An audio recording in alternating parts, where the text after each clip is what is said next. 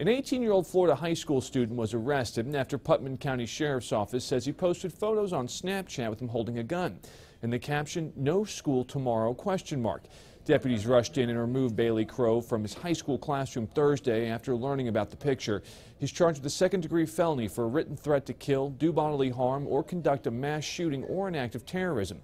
Deputies say the pictures were taken at the Camp Blanding Museum and the gun was not in the teen's possession. According to an arrest report, Crow told investigators he would kill all of you after being asked if a sibling had any involvement. Matt Ure, CBS Miami.